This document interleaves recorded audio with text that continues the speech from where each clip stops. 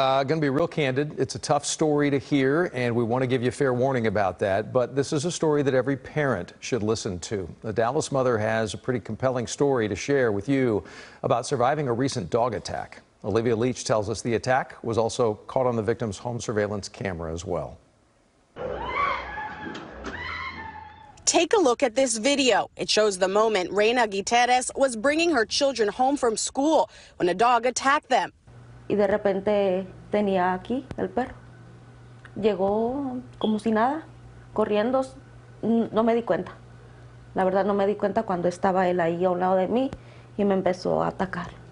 Her daughter jumped on top of the car to get away. Her son ran to their home. Yo traía la mochila de mi niño y era con la que yo me protegía aquí para que no me mordiera porque estoy embarazada.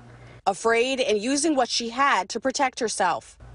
Pues más que nada, pues protegerme, tratar de protegerme lo más posible, pues para que no llegara a tocar mi vientre y pues a los niños.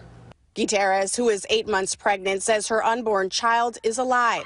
A construction worker heard their screams and ran to help her. El perro se le fue encima a él.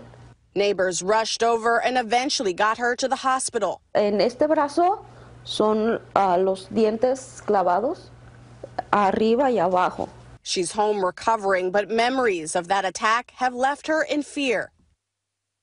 Sí me da miedo, de hecho no, desde que llegué del hospital no he salido. Me da miedo.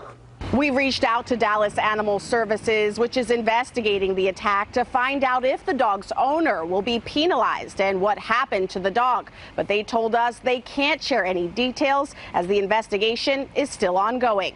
In Dallas, Olivia Leach, CBS News, Texas.